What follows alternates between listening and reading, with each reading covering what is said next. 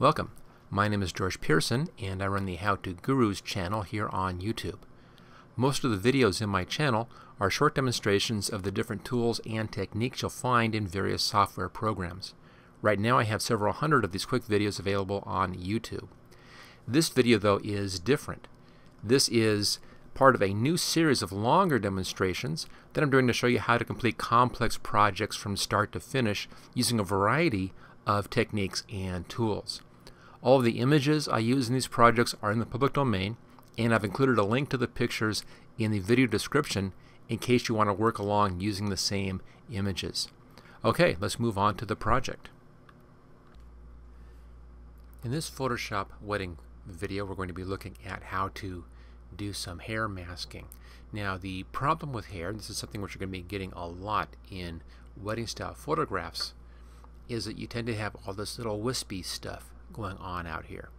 Now, there's no real perfect way to carefully mask around all of this stuff. I mean, if you wanted it perfect, the only thing you can really do is to come in real tight and right down at the pixel level and try to carefully come in here with a mask and just be real picky about it. You can do that, but we don't want to be spending that kind of time on a project. We want to get it as good as we can in a reasonable amount of time.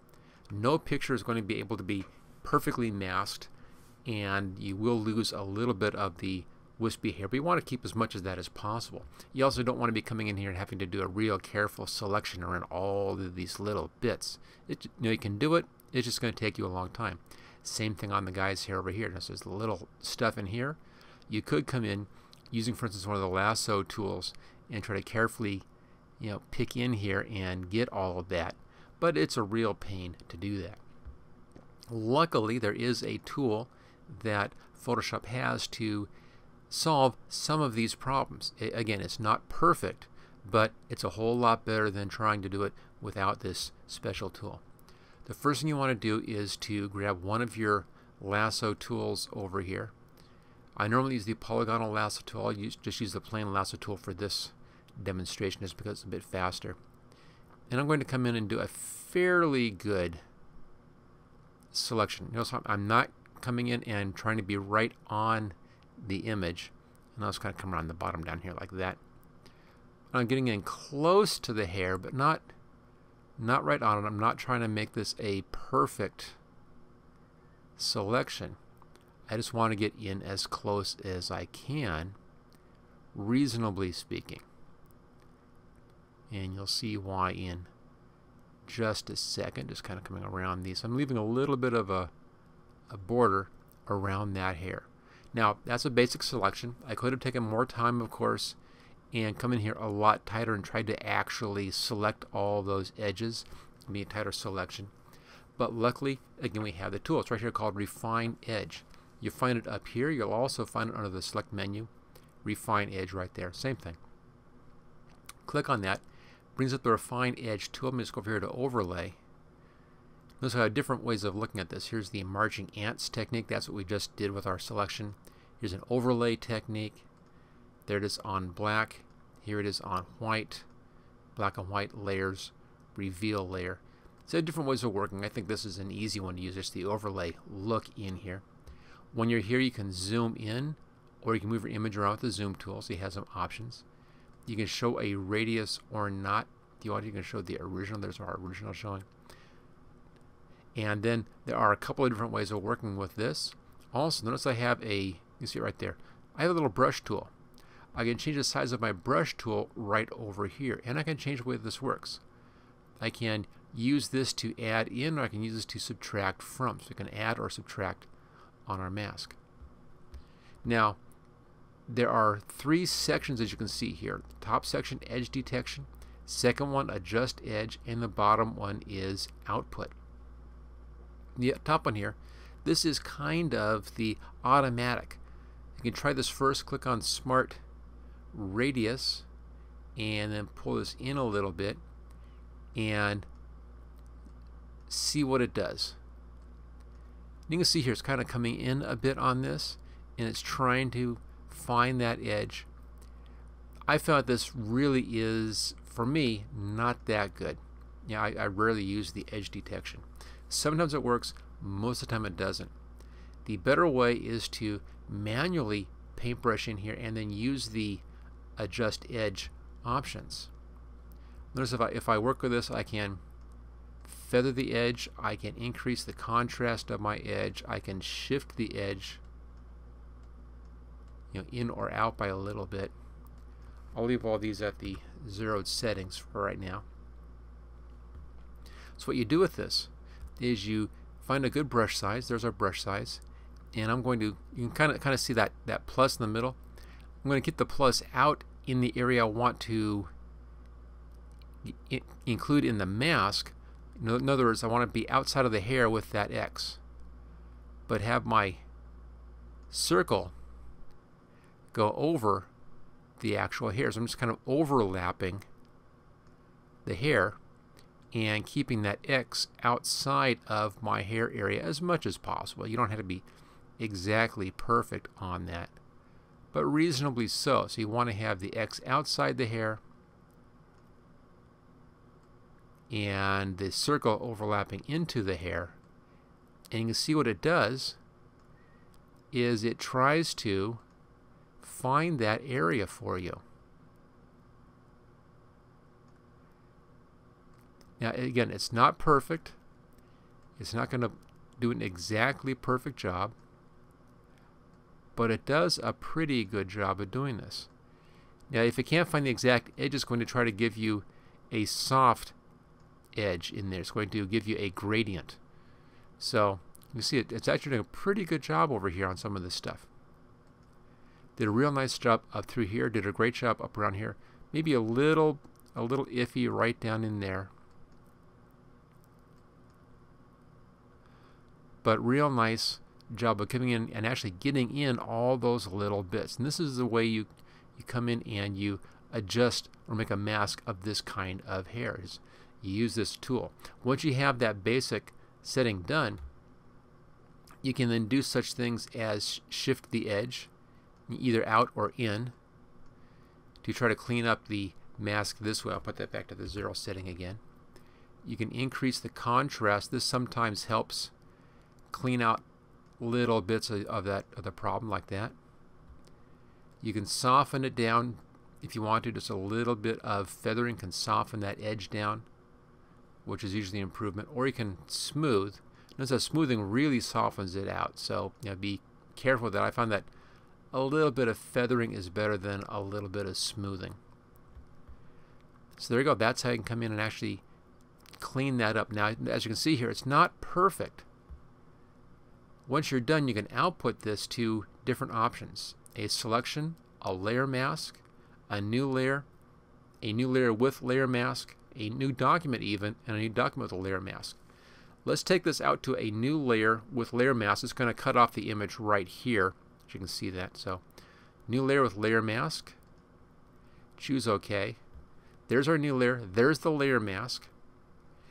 Now that we have that, I can come in and do a little more cleanup on this. Where the layer mask works is anything that's black is hidden. Anything that's white is showing. So I can paint into here on the layer mask. Just click over there. With my paintbrush.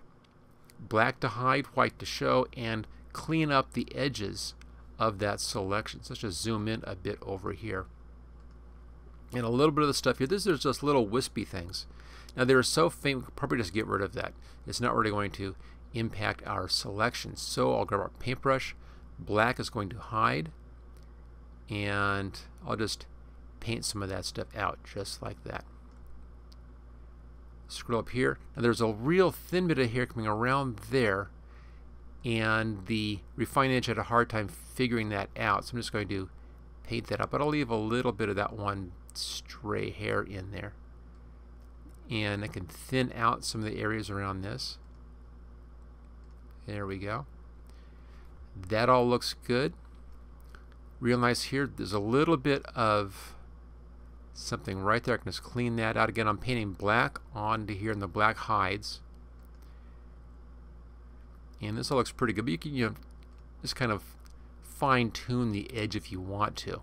You don't have to, but you can. Let me show you about the hiding and showing right down here.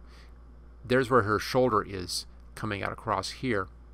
If I paint this in white, the shoulder is going to appear. So let's reverse our colors, paint it in white, and you can see there's the shoulder right there. So I can actually bring the rest of her, actually looks like that's part of the veil right there.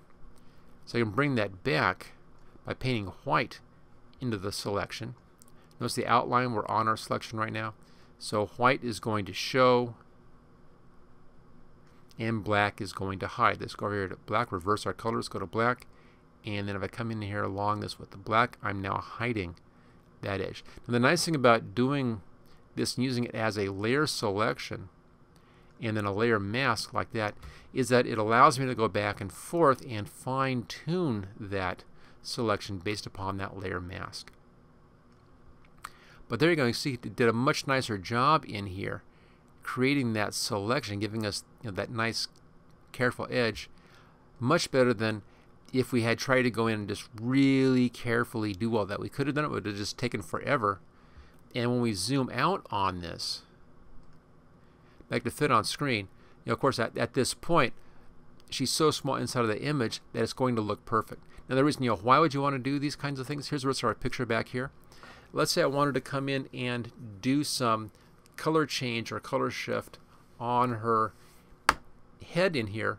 I could now do that on this section and it would do a real nice clean job. Or if I wanted to work on the background in there, I now have her selected so I could do a real clean job on that background without having any problems with the selection around her hair. Now this kind of selection using this tool, the refine edge, you see it right here again, it's saying mask now because I'm on the mask. Same thing, it'll say refine edge if you're on a selection, refine selection, refine mask if you're on a mask. It's the exact same tool. Let me just demonstrate that. There it is, refine mask. Now this works with any edge. You can use it on any one of these edges. Most of these edges will have no problem making a selection, but you can still use it if you want to. It works great on things like hair, any kind of a rough edge that might just be time consuming to try to carefully mask. You can use this technique to come in and carefully mask that area. For instance, let's say I wanted to darken the background down here, and again we're cutting this picture off right here, so it's going to be darkening down all this stuff. You can see how this works. If I go in here on this layer, image adjustments, let's just go to levels,